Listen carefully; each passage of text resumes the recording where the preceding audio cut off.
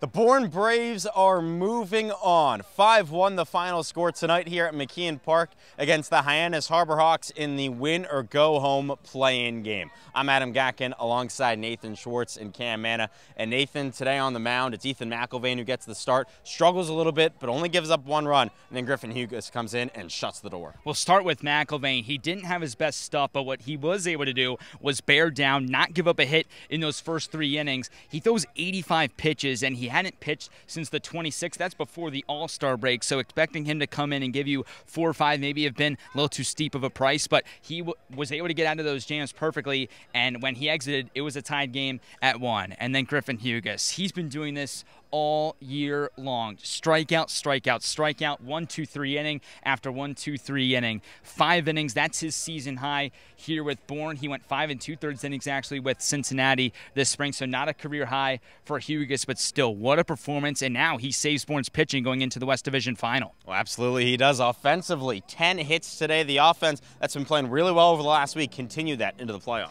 And the playoffs are all about big swings and big moments. And you go back to Chris Stanfield's 2-run shot with 2 outs. That was the breaking point. It was a 1-1 game. It was anyone's baseball game. But that one swing, it shifted that momentum. And from that point on, it was really all Bourne with their pitching staff. And that's what it takes here in the postseason. Stanfield has not been hot here of late to end the year, but every night can be any guy in this order 1 through 9. And tonight it was Stanfield. Guys get things together, the consecutive base running, and the 10 hits to get it done. And so it sets up a matchup tomorrow with the Katuitt Kettleers, a squad that Bourne struggled with early in the season but has played really well recently. The first 3 matchups went to the Kets. The last 2 have gone to Bourne. Both were at Lowell Park. And the site for tomorrow's game, Lowell Park. This Bourne offense has been mashing the baseball at Lowell Park throughout the summer. They've scored at least 7 runs in all 3 times they've gone there. So I'm excited to see if the bats can stay the same. We don't know who's pitching quite yet, but you got a feeling it could be Tyler Fay. It could be a bunch of different guys. They get the ball for Bourne tomorrow. Well, it should be a very fun one. Weather up in the air, but as it always is. So make sure to stay tuned to our social channels at Bourne Braves. We'll see you tomorrow.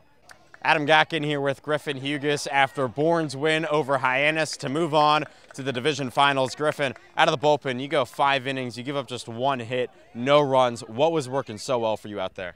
I mean, I was just trying to let my defense work a lot. I mean, it was just really confidence in my team behind me, letting the guys work. I mean, Merrick made a lot of good plays behind me. When you got a guy like Chase catching, it just makes it really easy for you to just go out there and do your job because you know those guys got you. We saw both starting pitchers, not just for you guys, but also for Hyannis, struggle with control. You got in there and you pounded the strike zone. How important was that? I mean, Ethan did a great job just coming down to the bullpen and just giving me a really good assessment of the zone. And I had just a good game plan because Ethan just did such a good job early just to let me know what was going on. Was it at all going through your mind that tomorrow you guys start a 3-game series, the pitching might get a little bit, difficult for you to go out there and go 5 innings and make it easy for the rest of the bullpen? I honestly was just hoping that I could bounce back at some point again this week. So, hopefully we can roll through Katuitt because we have a great bullpen and we're going to be able to do that. I can bounce back hopefully and go in the championship. How excited are you guys to keep the season going? Oh, this is awesome. I mean, it's never been more fun to play baseball than up here in the Cape. So. All right, well, thank you very much, Griffin. Thank you.